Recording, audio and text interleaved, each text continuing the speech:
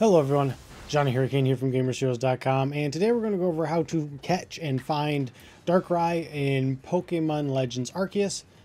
Hit that subscribe button and let's get started. Alright, first things first, this is a quest that you cannot get unless you have played, unless the Switch you are using has saved data for Brilliant Diamond or Shining Pearl. So you have to have played either one of those games. From there, you need to have beaten the game, and you will get extra quests after, like you need to see the credits. After you see the credits, quest 93 will open up. From there, you need to head here on the map near the Clamber Claw Cliffs. This is where you will find the Pokemon when it will first spawn. Catching it is a little weird. I don't think you can catch it with a Pokeball. I tried a few times, didn't work out. If you have a stealth spray, here's my recommendation. First off, get one if you can. It's way easier. Drop down behind a rock like this and use your stealth spray. Now, I'm not going to actually use my stealth spray to start the battle, but it'll make it a lot easier on you. So, stealth spray.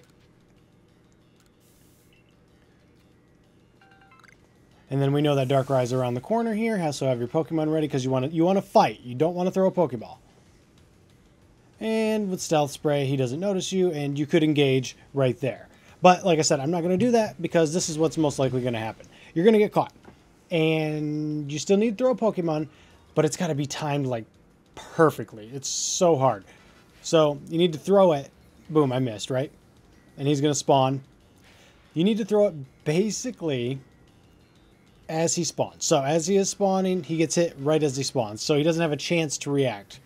Needs to be like this. Boom. That took me like 15 tries for the record. So I'm not saying it's easy, but you can get the timing down if you keep working at it.